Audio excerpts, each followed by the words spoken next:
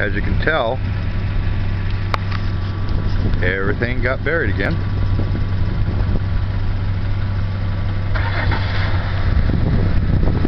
Down the way, they're sucking something out.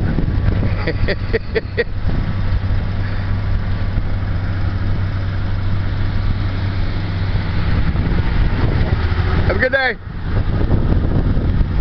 That was one of the maintenance guys going by digging out the houses. This is ridiculous, man. I just came through a section that was all blown and closed last night, sanded in. They're having to clean everything out. Woo! It's got to be 20. It's got to be. Wind chill factor out here is killing me. I'm in shorts and a t-shirt. This is just outrageous. And here's the road out.